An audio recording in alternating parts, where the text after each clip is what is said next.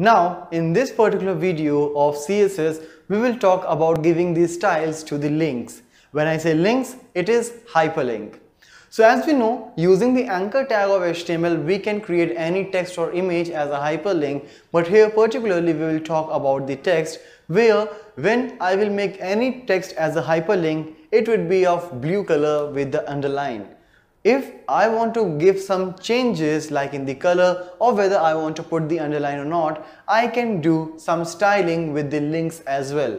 So let's see a practical implementation where on the different events of a hyperlink, I can design a different color. I can put a different color or some different formatting as well.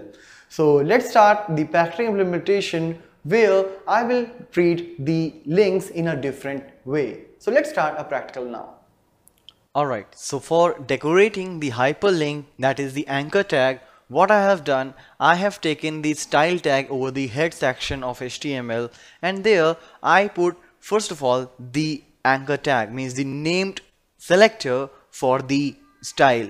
Alright, so here for all the anchor tag, what I have done, text decoration is none. As we know, by default the hyperlinks are having the underline, but by default I don't want underline should be there with any hyperlink, so I made it none.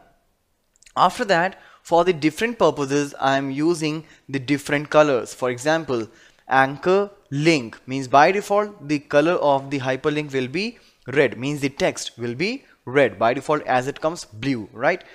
Visited means once you visit that particular link, then it will be grayish color.